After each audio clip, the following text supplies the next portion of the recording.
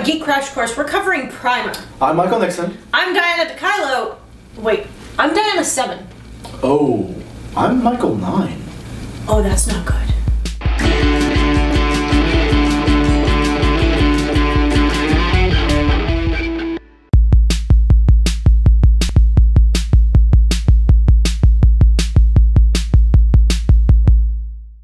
Abe are two engineers that tinker around in their garage at night with the intention of inventing a device that lessens the effects of gravity.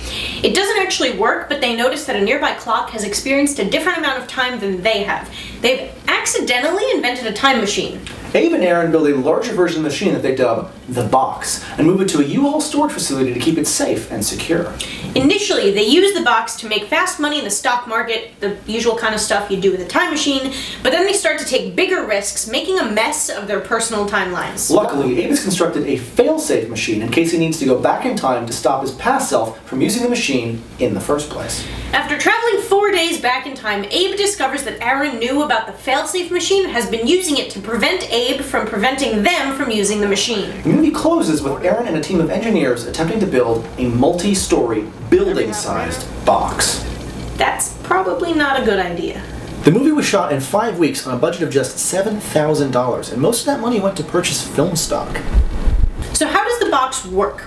It only lets you go back in time, and you can't go back further than when you turn the box on. So if you were going to use the box, you would turn it on at the point you'd eventually want to exit in what will become your own past. You go about your business attempting to stick to relatively neutral activities that won't influence or change the world too much, and then you enter the box and stay inside for as much time as has passed since you turned the box on. After that period of time, you will then exit in the point in the past where you turned on the box. At this point, there are now two of you in the world. You, as your own double, can now make changes that influence the world and your future. The reason this makes the movie so confusing is because it's limited time travel and because it happens so many times within the movie. It means you don't know which timeline or which iteration of the main characters you're following. It could be the first, it could be the third, it could be the seventh. The box's hum is a mechanical grinder combined with a car engine. Homework. Watch the movie absolutely more than once. Writer-director Shane Carruth himself has said that people probably won't get more than 70% of the movie on the first viewing. Shane Carruth, the producer, writer, director, and the man who played Aaron in the film, has a degree in math, was an engineer, and studied physics while writing the script.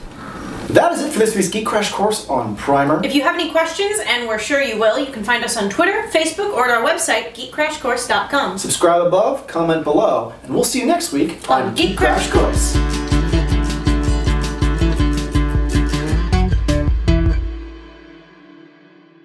Actually, I'll see you in a few minutes because I'm going to go get in the failsafe box. I'm already in the failsafe box. Oh no, I'm going to go get in the failsafe box. Logo a go-go.